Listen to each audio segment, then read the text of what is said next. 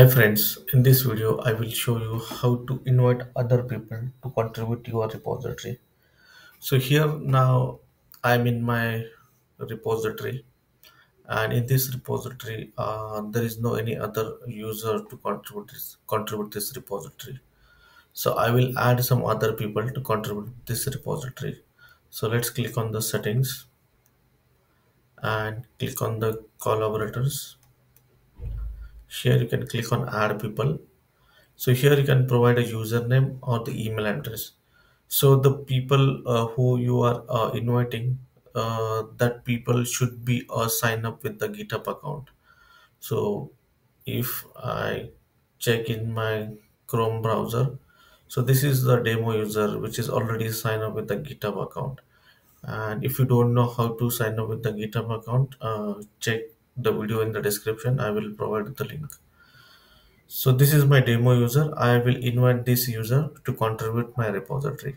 So you can provide the username or the email address of that user. So I will just I will just copy the username, and again I will go to my repository and I paste that username. So that user I found here, select that user and add to this repository.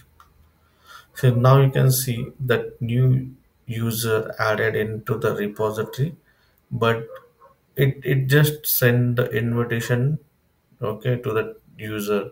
Okay, he didn't got the access to the repository. He needs to be open that invitation and accept that invitation, right? So you can see it is awaiting to response, right, from this demo user.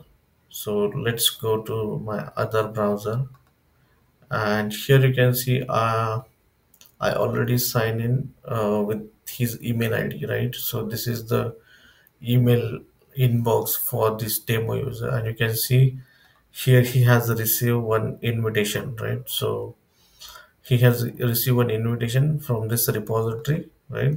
So click on the view invitation and accept the invitation. So now you can see this demo user can access this repository. Now he can view the code, right? He can go to the repository and click on view all branches. He can create a new branch, and basically he can contribute with this repository, right? And if you go back to your base repository, right, from the author, you can see, if you can refresh this, now you can see now this demo user is a collaborator of this repository.